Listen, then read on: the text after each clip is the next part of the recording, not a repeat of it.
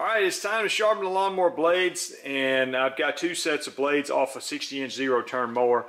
And what we're going to do today is I'm going to run through and sharpen all 6 blades for you, and we're going to speed it up where you can see me knock them out. You don't have to have this device. This is called, this is from a company called All American Sharpener, and basically it holds the blade and it keeps it at an angle and works with an angle grinder so that you can keep this angle the same. Now you can just put it in a regular bench vise and then you can freehand it with an angle grinder, or you can sharpen it on a bench grinder. But I'm going to show you how I'm doing it today with this particular tool. So I'm going to, again, this is just holding it, and then basically the way it works, let me just demonstrate. Give me just a second as I get it set up here. I'm going to lock the blade in here. So it's going to hold the blade, and then it has an arm attachment to it that connects to my angle grinder. And so as I'm sharpening, it's putting the right angle on the blade for me and holding it steady. Like I said, you can freehand your angle grinder on a bench vise, and that works too.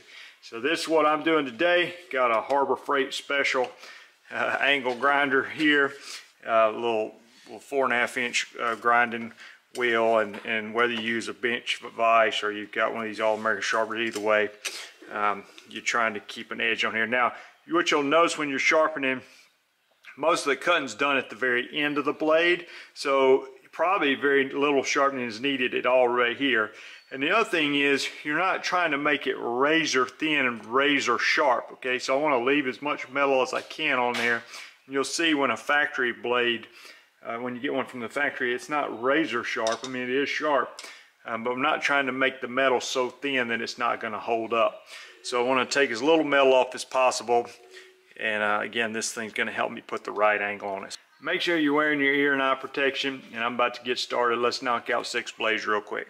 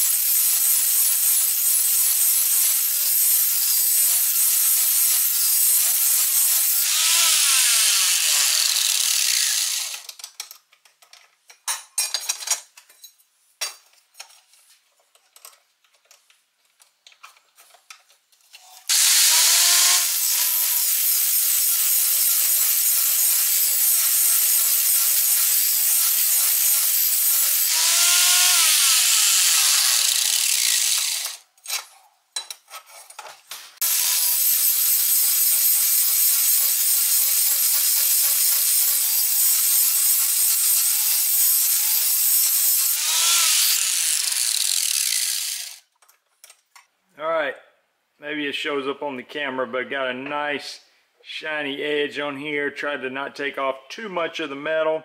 Focus mostly on the end of the blade, which is the part that needed the most work. So I think they're looking pretty good. Knocked out 6 blades in no time and ready to go. I might change my blades out. I don't know, if you're mowing all the time as a lawn care service, you know, I used to do it like once a week. Some people say it's not near enough. Some people want to change them every day. I guess depends on how quality of cut you want. It does make a difference, but as a homeowner, I mean, I don't know, probably if you're just cutting your own yard, you might change them out at the beginning of the year and maybe once in the summer and just see how it goes. You can a lot of times just reach under your deck if it's and feel the blade and see how dull it is. And if you're obviously cutting a bunch of rocks and sticks, it's going to dull them more quickly. But to me, if you got some nicks and down here, I'm not too worried about that. And I'm more concerned with the tip, and which is going to do most of the cutting. So appreciate you watching the video. I'm Jason Creel. If you hadn't done so, subscribe to the channel. There's over 900 lawn care videos on here. You might also check out my other channel, Fix a Lawn, Fix-A-Lawn, where I'm doing a lot of taking nasty, ugly yards and making them look good again. Whether mowing, I'm going to probably do something from a weed control perspective, so I encourage you to check that out. If you're in the lawn care business, you might go to lawncarelife.com.